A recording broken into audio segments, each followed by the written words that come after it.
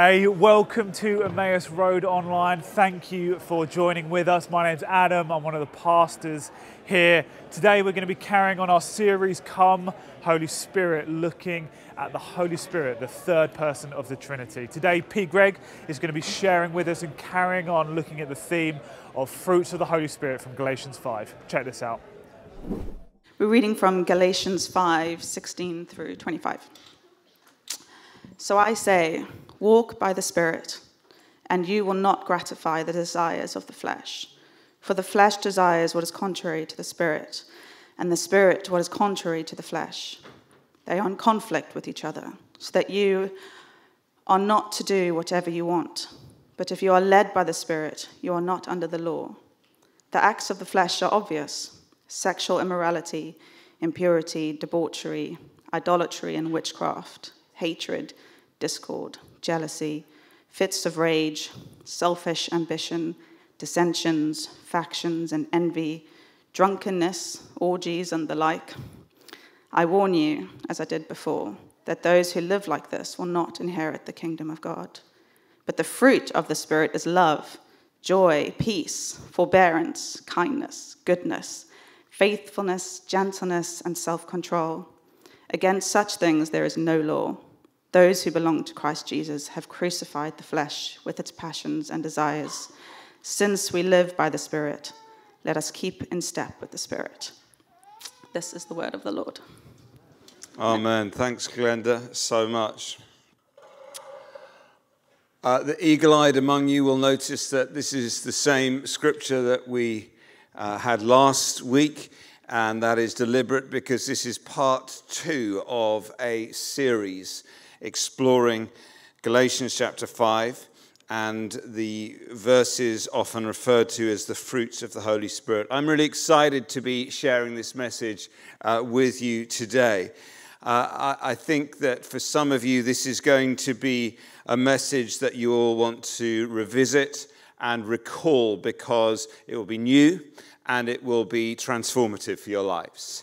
And if you find yourself here today or watching online, longing to be different, longing to be kinder, more loving, more patient, wondering if that is even possible.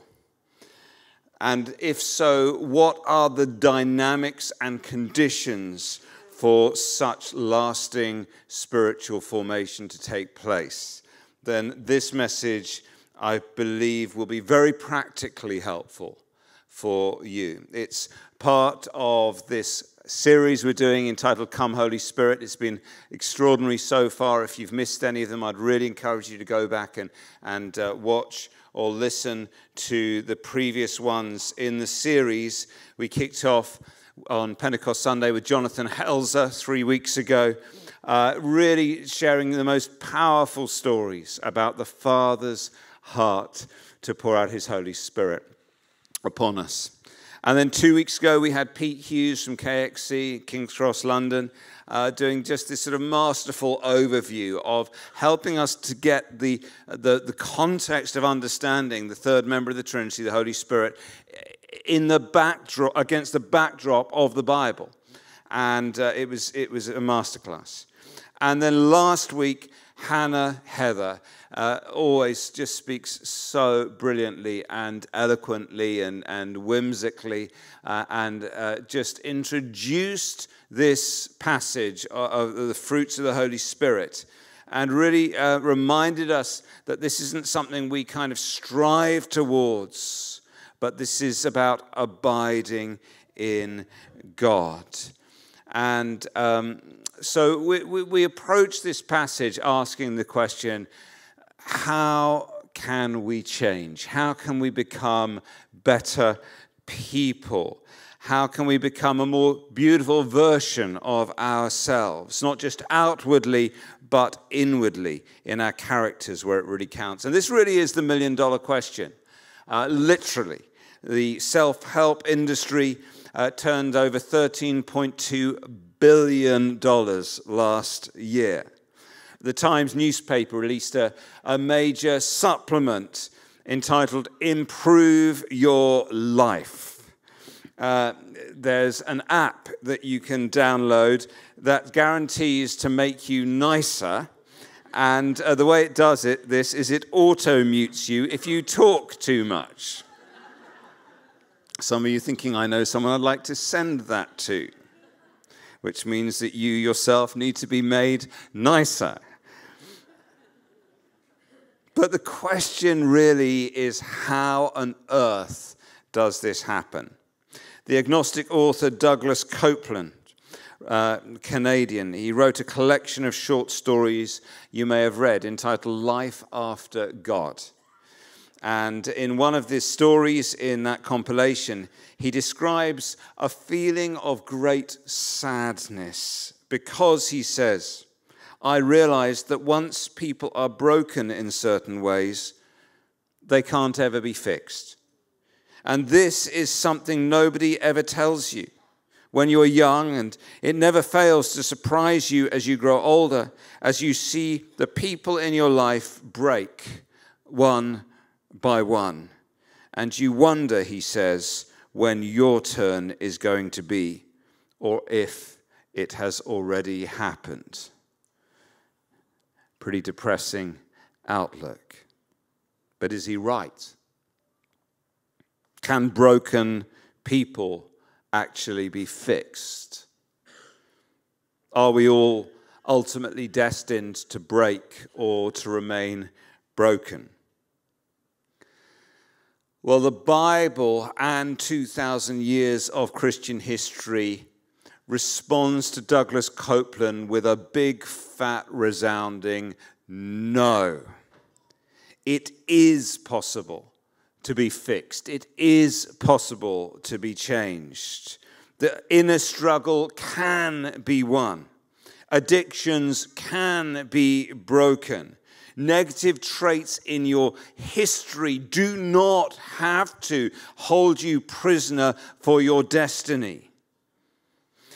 But the Bible teaches that this is not through a self-help app or a Times supplement or through clenching your buttocks and trying to be nicer. The Bible teaches very, very clearly that the transformation comes through the Holy Spirit, by allowing the goodness of God to come and be so resident within you that almost by a process of osmosis, his presence begins to transform us. And I can prove that this works because if you look around this room, you can talk to almost anyone who's been a Christian for a while, and if you ask them a question, how has God changed you? They will have an answer.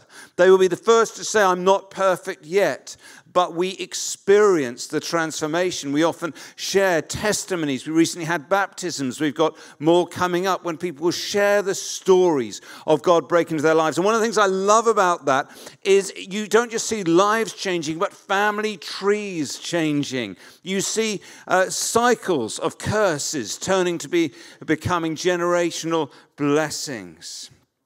The Bible speaks about inner transformation coming from the Holy Spirit. It's about abiding. That's one of the words that Hannah used last week, in the Holy Spirit. I have a friend who owns a vineyard, and she said to me, you know, you can taste in the wine the soil in which the grapes grew. Where you are planted, that's what you will taste of.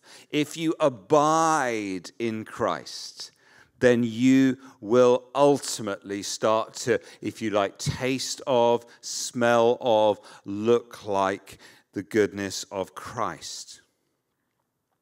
Now, I can hear what you're thinking, because it's what I would be thinking if I was sitting down there listening to someone saying all this. You may well be thinking, this all sounds pretty vague and passive. Does this just mean that somehow magically, by wandering around saying, come Holy Spirit a lot, I'm going to become a nicer person? If I come down to the front enough, will I just sort of turn from being nasty to being good, more beautiful? Isn't that incredibly passive? And the answer is yes, that is rather passive. And actually, if we read Galatians 5 clearly, we'll see it is highly active. We activate, we make choices to enable ourselves to receive the grace of God. Some people say, oh, if there's any action, any work involved, then it's not grace, and they're completely and utterly wrong. Any form of spiritual discipline, it's called a means of grace, is a way of unclenching our fists to receive. It's a way of hoisting the sail to catch the wind. And so we have to do the hard work of opening ourselves to the free gift of God. And the passage that we've just heard so brilliantly read by Glenda, again and again talks about very stark choices you must make, and if you do not make these choices, you will not change, no matter how many times you say, "Come, Holy Spirit." That was quite controversial, but I meant it. Verse 18, choose to walk in the Spirit, and you will not gratify the desires of the flesh. Again and again, you've got the flesh and the law on one side, and you've got the Spirit and grace on the other, okay? So there's a choice here between the Spirit and the desires of the flesh. Notice that if you choose to walk in the Spirit, you will not gratify the desires of the flesh. In other words, the desires of the flesh are still there. It's just you will have the power not to gratify them.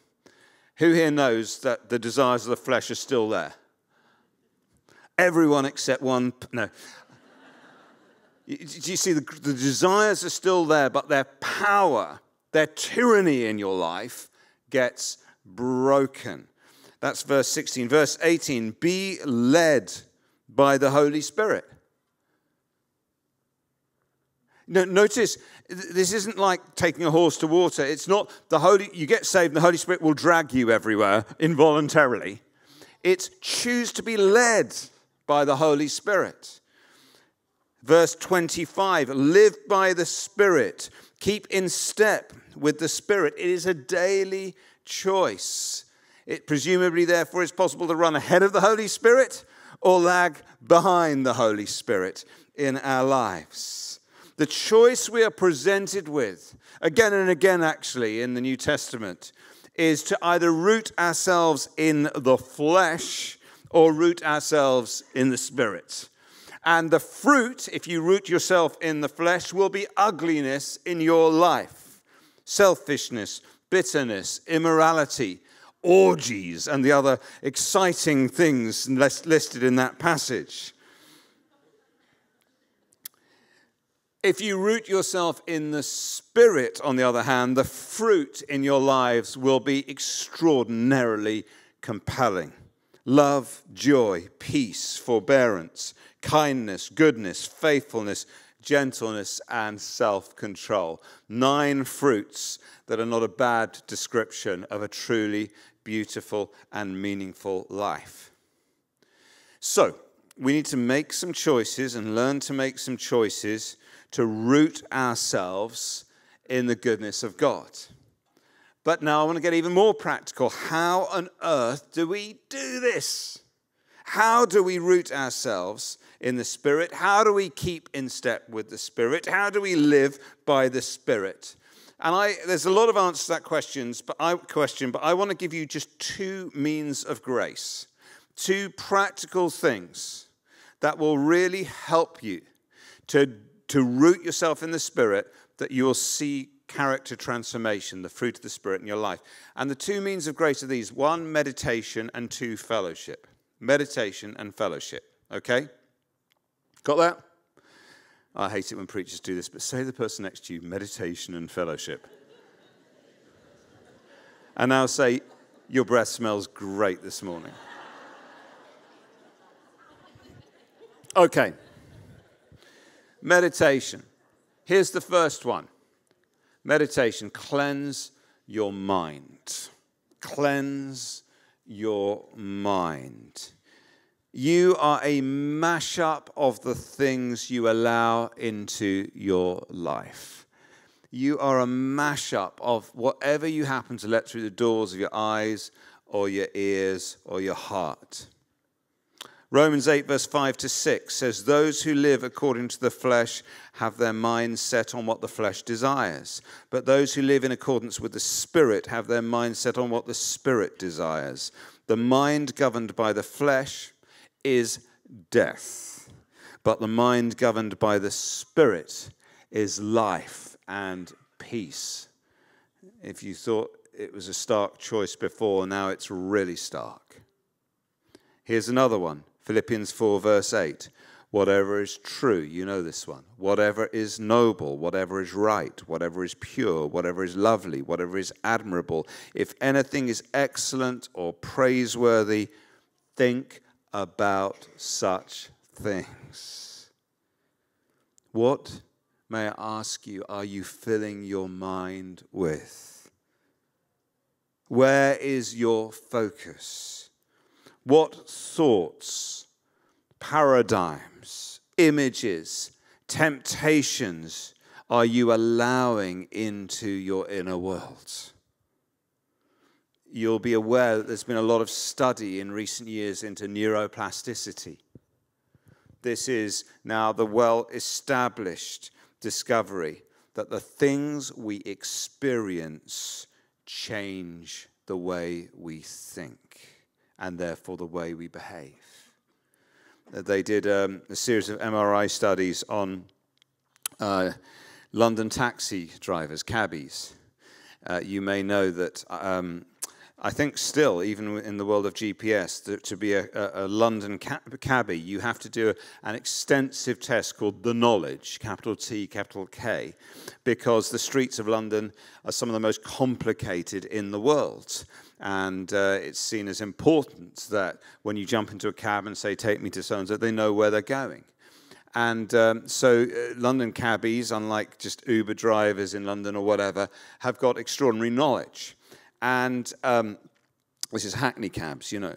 And anyway, they did some MRI scans on cabbies, and they found that a particular part of their brain was larger, was more developed, because they've had all these years of practicing the knowledge. It's that bit of their brain that's understanding the layout of this complicated city.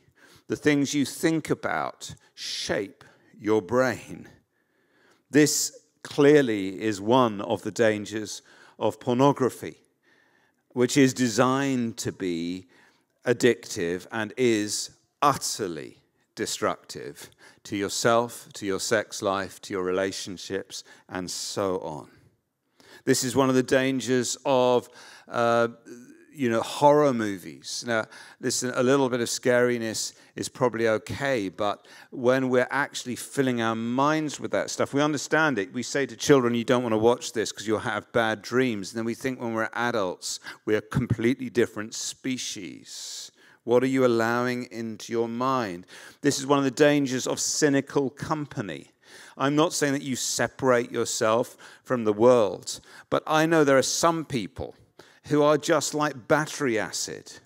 You spend time with them and it drags you down. Some of you saying, well, that's my mother. It wasn't a word of knowledge. But we have to be careful what we allow into our lives. By the way, don't separate yourself from your mother.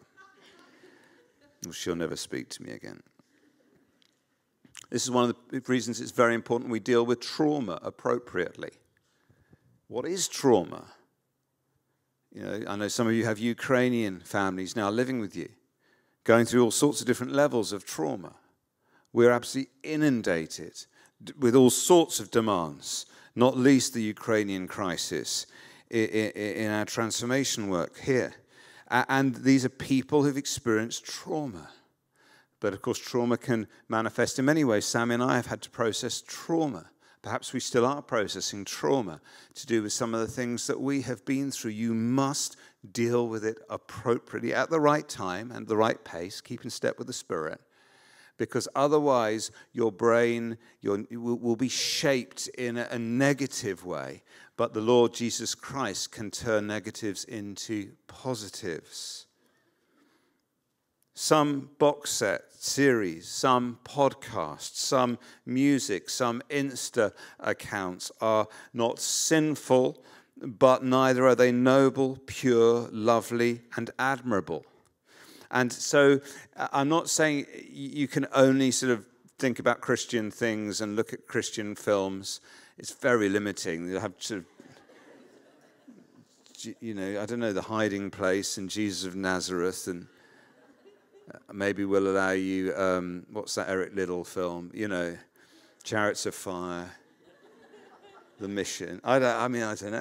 Veggie Tales.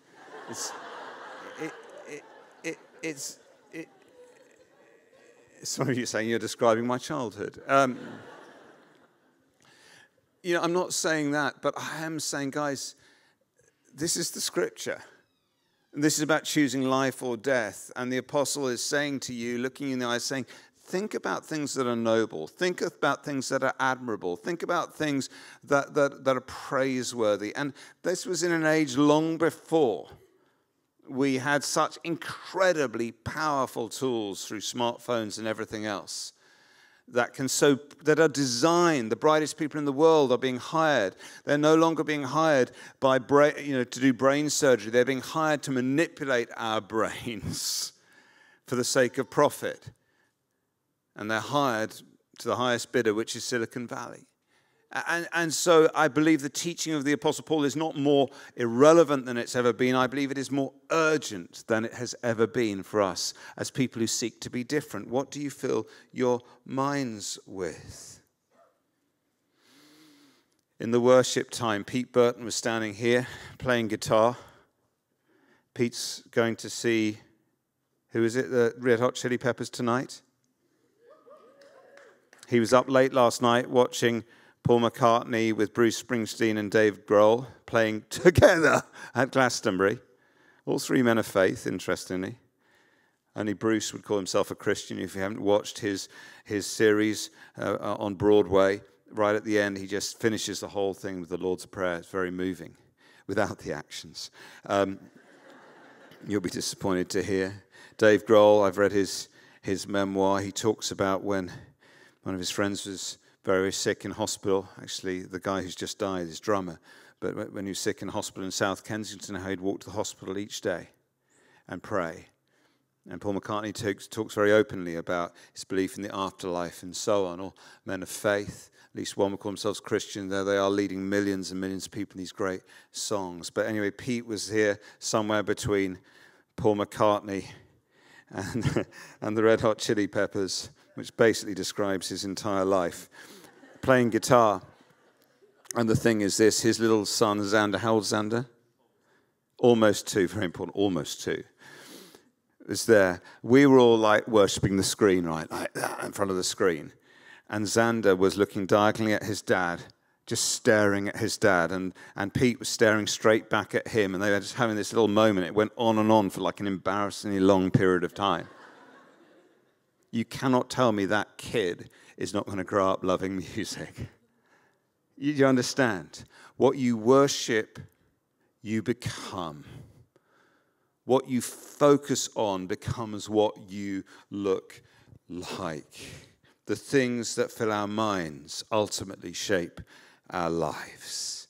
And so can I gently encourage you this summer, where perhaps we have a little time to review and live a little more slowly. Listen to perhaps music that is positive.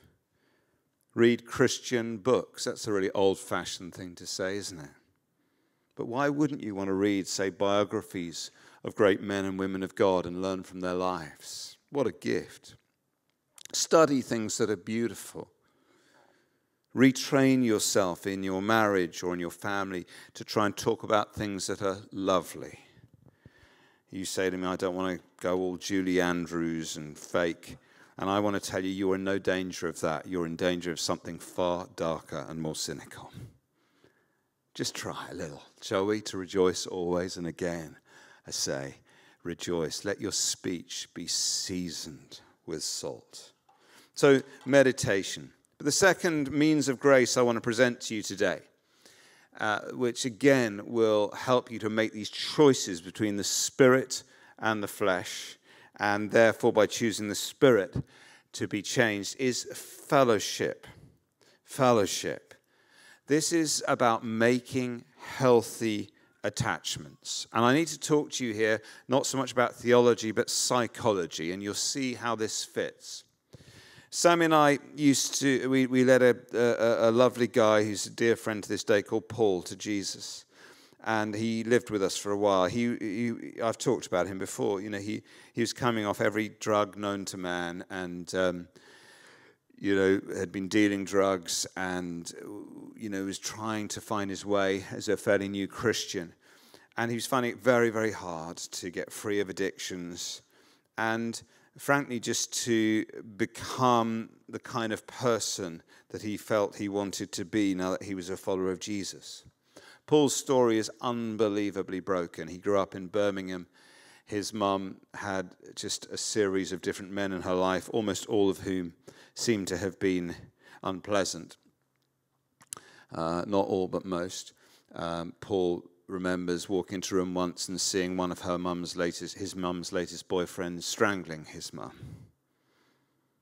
And he thinks that the boyfriend only stopped because he walked into the room. What does that do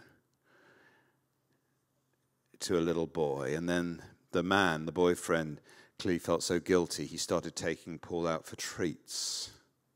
What does that do to your brain? And there was other stuff, darker stuff even than that. And so he grows up, and then we just see someone who's doing a lot of drugs, and we don't understand the brokenness, the broken relationships that have led to the broken life. And so Paul, as a new Christian, we found that he would often be really harsh on himself. He'd beat himself up because he was struggling to be a good Christian. He would frankly look at Sammy and me and beat himself up that he wasn't as nice, as he would probably say it, as us, even though, certainly I had a pretty nice middle-class, safe upbringing, a mainly healthy childhood, and yet he felt it was legitimate to compare himself to me. Paul went on to study sociology, and today is quite a high-up social worker in a city not so far from here. And I still remember when he was studying sociology, he came home one day so excited with an academic paper written in small print with lots of footnotes, and he'd got a photocopy, and he said, "Pete, you've got to read this, you've got to read this. I've never seen anyone so excited about a small print academic paper before." It was about psychology, and it was addressing attachment theory, which many of you will be familiar with. I hear about little else these days now that my wife's a professional counselor. I'll just give you a very quick overview for those of you who don't know about attachment theory. Then I want to say what this paper was saying about it, which is the really interesting thing. Attachment theory was pioneered by John Bowlby in the early 20th century, and he studied the effect on infants of attachment to their parents and then separation from their parents, and how different babies seem to cope differently with separation from their primary carers. His thoughts, his research was expanded by Mary Ainsworth in the 1970s. And, he goes through 4 styles and 4 stages of attachment. So stage 1, up to 6 weeks, he would call the pre-attachment stage. This is, until before a baby's 6 weeks old, they don't really have attachments to anyone. We kid ourselves that they do, but they don't. And then 6 weeks to 7 months is what he calls the indiscriminate attachment phase. This is where babies start to develop a preference for their primary and secondary caregiver. And then 7 months plus, they start to develop discriminate, strong attachments to one caregiver. This is healthy babies. And then at over 10 months, they develop multiple attachments. In other words, they begin to develop bonds with other caregivers as well. So this series this process of forming attachments to those who they consider safe and necessary and loving in their lives. But if that process gets interrupted, if a baby and then even a child, we can go beyond just the first year, if a baby or a child fails to form safe and appropriate attachments, there can be great chaos in their lives. And this is what Paul's academic paper was exploring. Not the premise of attachment theory, which is pretty well established, but this paper was researching what happens in adult life, what character traits tend to manifest in adult life, those who as children have not formed appropriate attachments. And so he showed me this paper. It was covered in highlighter pen, and it listed 9 different negative traits that are commonalities in people who have not formed appropriate attachments in infancy and childhood. And so the list is just coming up for you there now on the screens. Take a look at this next slide. Yeah. Now, these are all things that you would probably expect because you may be from a chaotic or broken background. You certainly know people from very broken backgrounds, and you think this makes sense. Here are the 9 traits for those who are listening. Isolation, depression, violence, anger, narcissism, criminality, divorce, aggression, and addiction. I'm sure you recognize some of those. But this piece of research was showing, so for example, my friend Paul, some of the things that he was struggling with in his life, addiction, for example, criminality, yeah. Better keep that one a bit quiet. Broken relationships, anger, and so on, could be rooted in his childhood experiences. And so far, so obvious, but here's where it gets quite extraordinary. I turned to him and said, Paul, that's fine, but this makes, of course, you've got a nightmare childhood, and now you're in a bit of a pickle, and gradually we're trying to help you get your head right because you know Jesus now. He said, no, Pete, you don't get it. And then with shaking hands, he got out the Bible verse we're looking at today. Galatians 5, verse 22. And we looked together at the fruits of the Holy Spirit. Love, joy, peace, forbearance, kindness, goodness, faithfulness, gentleness, and self-control. I think that's the next slide coming up now. And here's the thing. There's 9 of them too. And we made the most extraordinary discovery. Take a look at the next slide. Every single one of the fruits of the Holy Spirit is the exact opposite of the traits diagnosed by the secular psychologist into the effects of broken attachments in childhood. This is astounding. I've never heard anyone preach or teach about this before. It's astounding. My friend Paul made this discovery. It has massive implications, and we're going to just land this in a moment and pray for some people. So if you've struggled to form healthy attachments and you're struggling with isolation, the fruit of the Holy Spirit is love.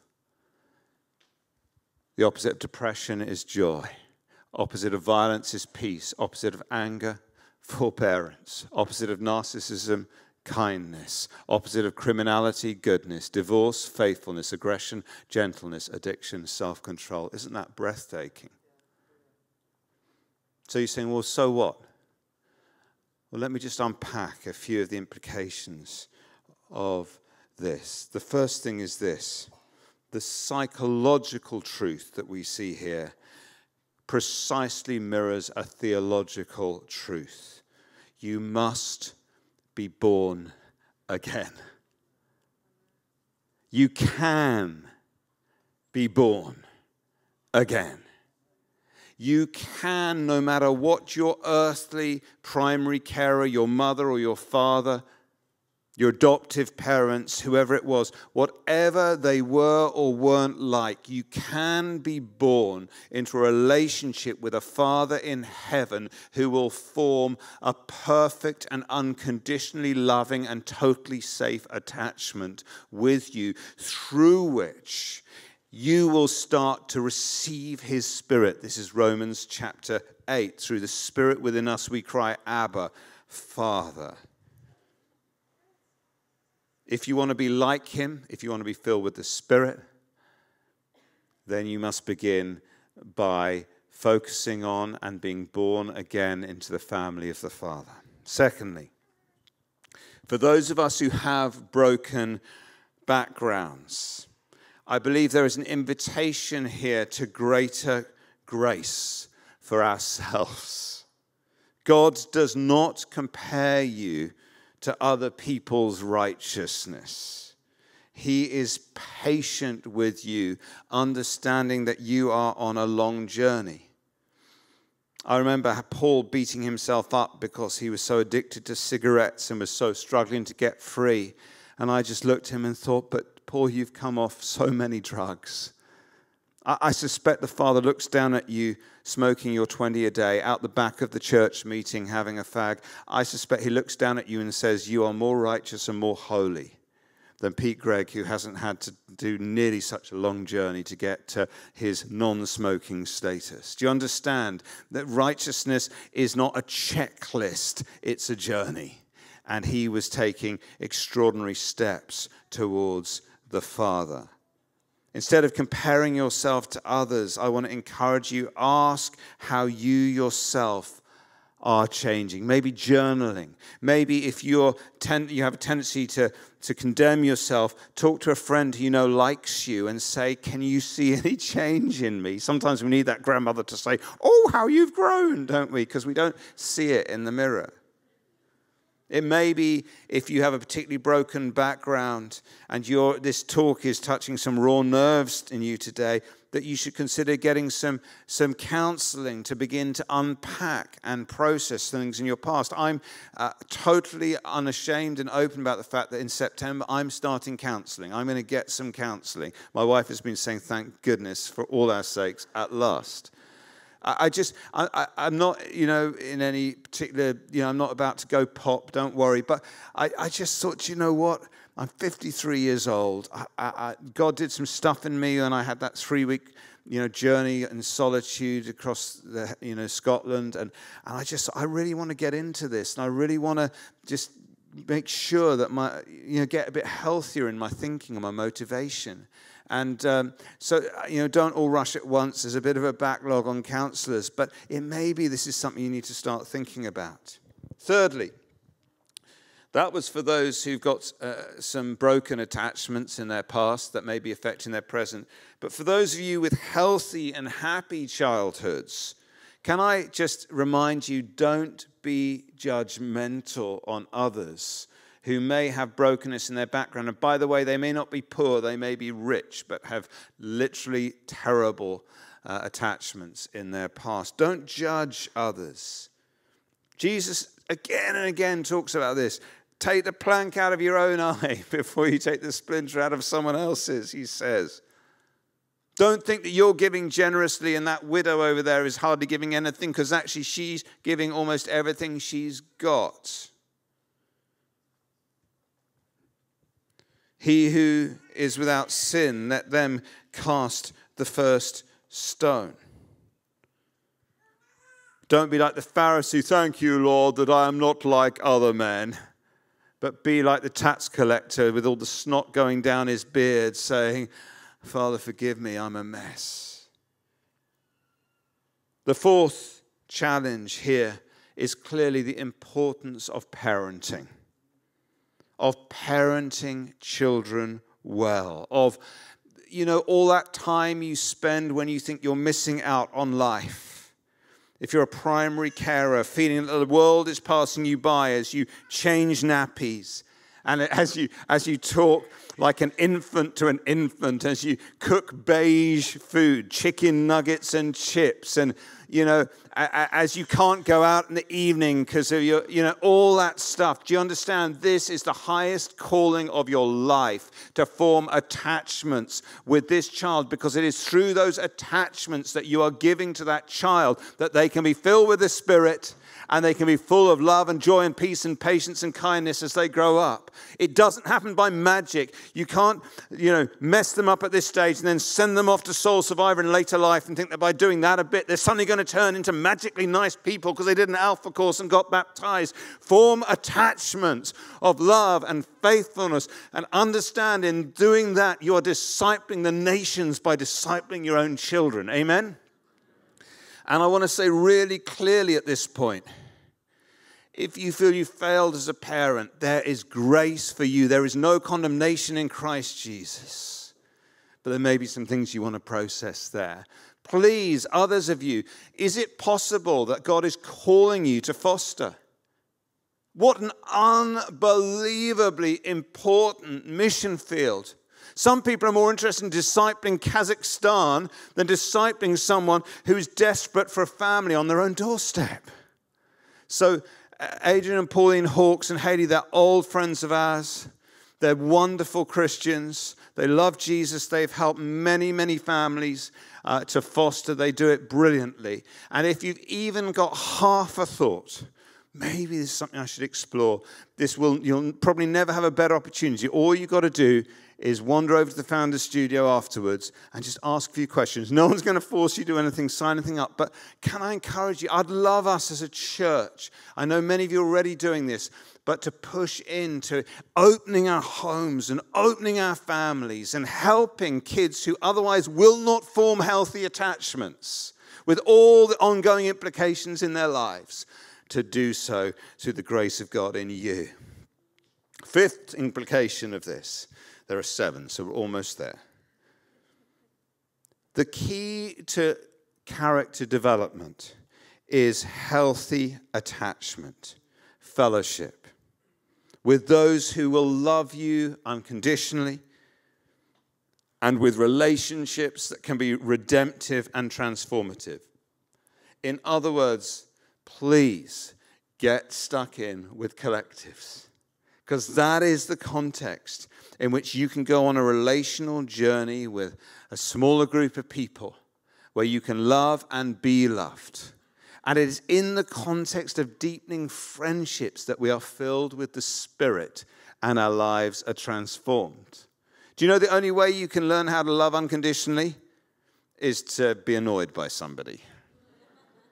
I mean, otherwise it's just conditional. I really like you. You're amazing. So I have certain friends, Sammy's like, you're impossible. Anything they say you think is funny, you just like these people too much. I don't love them unconditionally, I just love them because they're just lovable. But then there are a few friends who, let's just say my love has to be unconditional for them. Get stuck in with collectives. Get stuck in with Safar, such a great tool. Go on a discipleship journey. Maybe you're saying, I don't know if I want counseling, but I do want to just begin to process some of this stuff. Safar, as you know, is our great discipleship journey. Many, many of you are either going through with someone or you're doing it for someone else.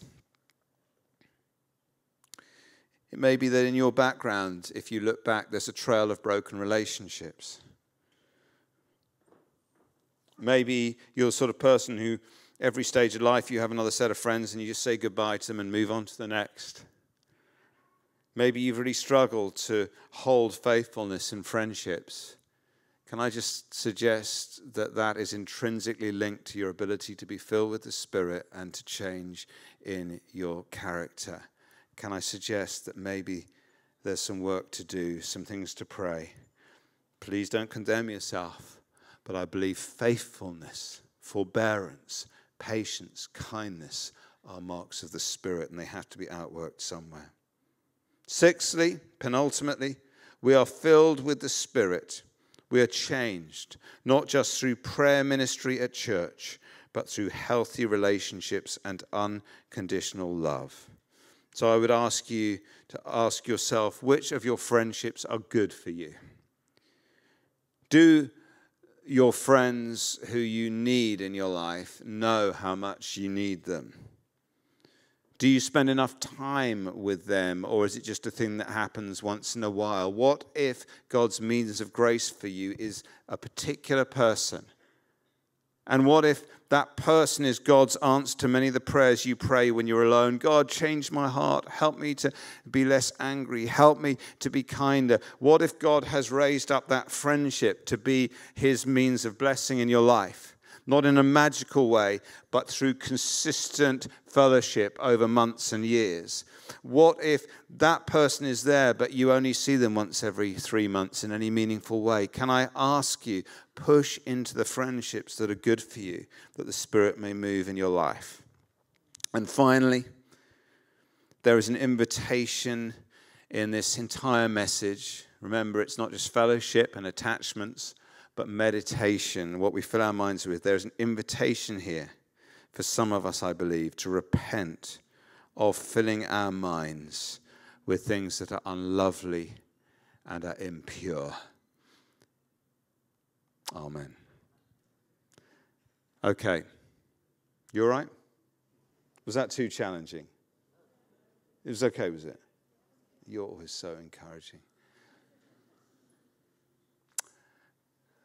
Well, listen, let's just get the band back up. We're only going to take 5 minutes here. Because, a bit silly if I say, now come to the front, open your hands, and let's say, come Holy Spirit. Because I've done a whole talk. I believe in it. Please, please, please hear me. I really believe in that, okay?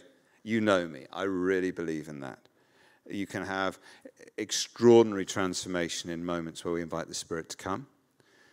Accelerated, and sometimes those moments are the outworking of relationships and attachments. You understand? So I'm positive about all of that. But I think what we're going to do to finish now is deliberately not have a come Holy Spirit moment in the conventional way, but a come Holy Spirit moment in just our thinking. Because really today has been about what we fill our minds with and what we do with our relationships. And so I'd love you just to sit quietly while the band plays something appropriate.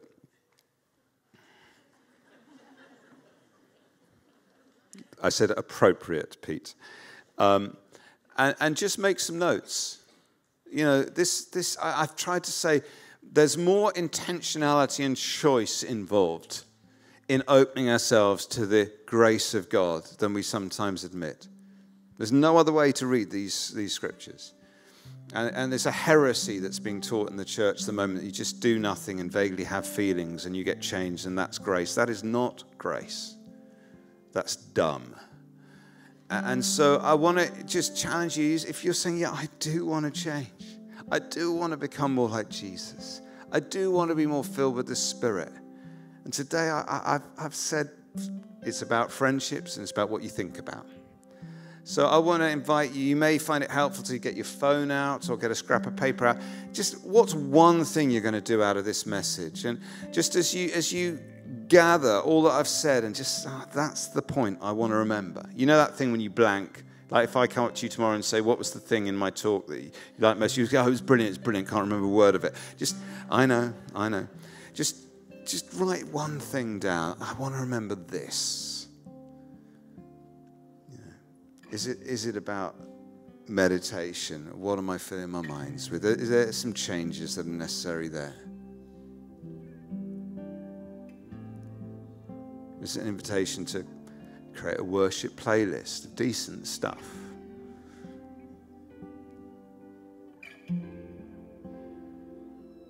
Is there a box set that you're in the middle of that's turned a little dark and a little gratuitous? And you're thinking, do you know, I don't think I want that in my mind.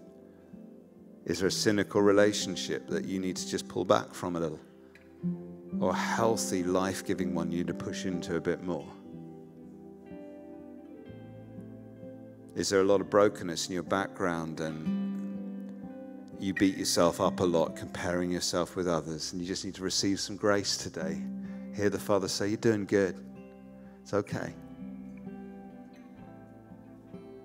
You've been judging someone else. A little bit of the old Pharisee coming in. And the bottom line is you just had an easier start in life. God's speaking to you about fostering, opening your home. Is it even just a vague maybe?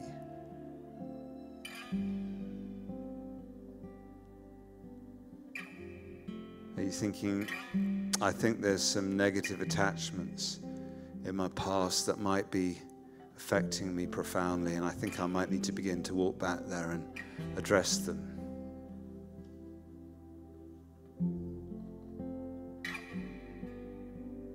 I could go on, but there's been about 300 challenges in this message. Just grab one. Just grab one. What's it going to be this week? So come, Holy Spirit, just move in this room now. We want to abide in you, not just on Sundays, but on Mondays. Fill us up. Help us to walk in step with you. We want to be holy because you are holy. We want to choose life, not death. We want to be more beautiful, not more ugly as the years go on.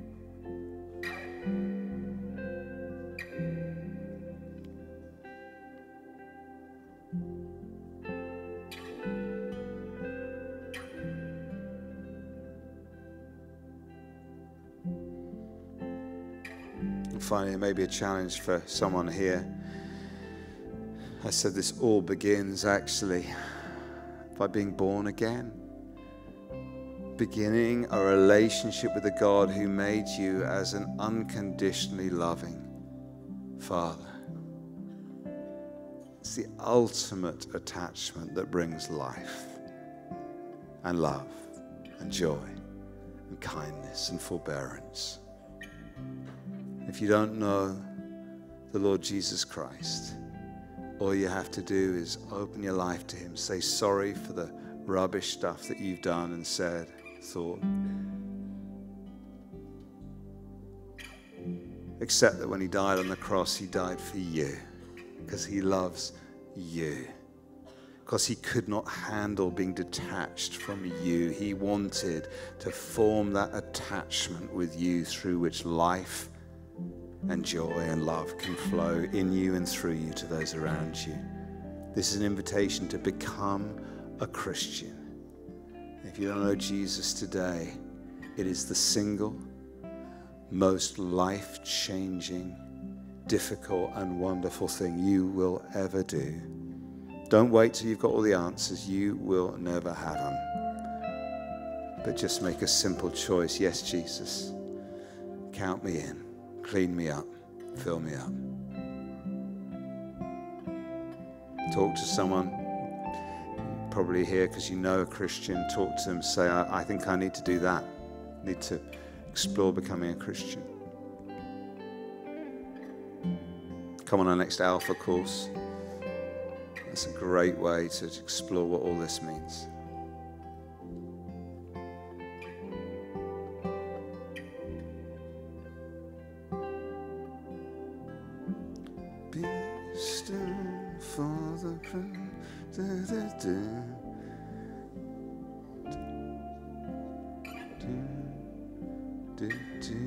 Amen. Great. I had to wait till the end of the song. Great. We've run out of time. Let's just pray. Glory be to the Father and to the Son and to the Holy Spirit, as it was in the beginning, is now, and shall be forevermore, world without end. Amen. Go in the name of the Father who loves you and love people. Go in the name of his Son, Jesus, and serve people. And go in the power of the Holy Spirit to be filled with life in a dying world. Amen. Brilliant. Carla Harding, Director of 24/7 Prayer in the UK, is going to be leading our prayers today around an amazing resource called Lectio 365. It's a resource to help people in their daily devotion with God. It's made by 24/7 Prayer, involving lots of people from Emmaus, and so we want to pray that the spread of that would increase. So please join with Carla right now as she prays for Lectio. Hi, I'm Carla Harding, and I'm part of the 24/7 Prayer team here in Great Britain. It is my great pleasure to help people learn to talk with God. And one of the ways that I and the team do that is through a resource called Lectio 365. If you're familiar with Lectio 365, you'll know we deliver it through a free mobile app, and people can read or listen to something that helps them meditate on the Bible and then speak to God every single day. We want to help people encounter God in the morning and the evening, bookending their day with Him. We would really appreciate your prayers for the Lectio 365 and for the sister resource Lectio for Families team. There are 3 specific ways we'd love you to pray today. The first is this. Currently, we are praying, thinking and listening to God about what we should be praying through, what Bible passages, what themes God wants to speak through for the rest of 2022. Please pray that God would speak to us. Secondly, please pray for the amazing team that pour their creativity, their time into writing Lectio 365 and Lectio for Families. Pray for Holy Spirit anointing and creativity. And lastly, last month, about 170,000 people tried praying the Bible through these resources. It is our great privilege to serve them. Please pray for the people that open up the app, whether they are experienced prayers and mature Christians or people who maybe just found faith and are learning how to talk to God. Please pray that every single person who tries the Lectio resources meets with Jesus. Thank you so much. We hugely value your prayers. I'm going to pray now. Please add your amen. Father, we thank you that your word is living and active, that we can come to the Bible every single day and hear you speak. God, guide us as we go to the passages and plan out the rest of the year. Lead us to the places, the themes, the ways you want to speak to people. Father, fill us with your Spirit. Those of us who are pouring our time into writing, help us, Lord. Help us make space for you. And finally, Father, for every person who tries learning to pray and tries to engage with you every day, Father, we just want to pray that you would bless them with your presence, take them deeper in relationship with you and deeper in your word. Amen. Amazing. And finally, I just want to let you know about our Back to School campaign. One of the things that we've been doing through our transformation activities at Emmaus for a number of years is an initiative called Back to School, where we want to provide pupils with everything that they need to be able to go to school. So backpacks, underwear, uniforms, school shoes. We're moving into the next stage of that. Last year we had a big year with 225 referrals, but with the refugee crisis and the economic crisis, we have already seen 500 referrals come in for pupils who need additional help to be able to get the things they need for school. A pack costs £50, so we are needing to raise £25,000 to be able to provide for all of the pupils who've been referred. If you are able to give, whether it's to buy one pack for £50, to buy numerous packs, or even to just give £10 or £25, we would be incredibly grateful. A QR code is going to come up on the screen. Thank you for your generosity. See you next week.